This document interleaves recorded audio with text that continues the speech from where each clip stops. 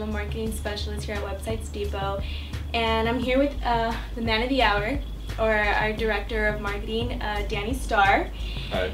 And we are here just to ask our frequently asked questions that we get on social media, on our social media account, and some of the questions that our viewers have been asking. What is Google Analytics and what is it useful for?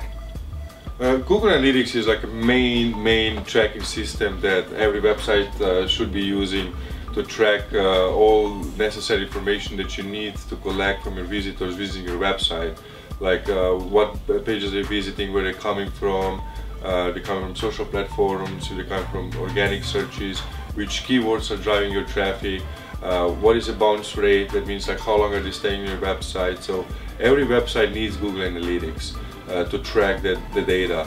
And then besides the Google Analytics, they need to incorporate goal trackers, so that way you can see what actually, what of efforts or what type of platforms are actually making you sales or revenues on your website.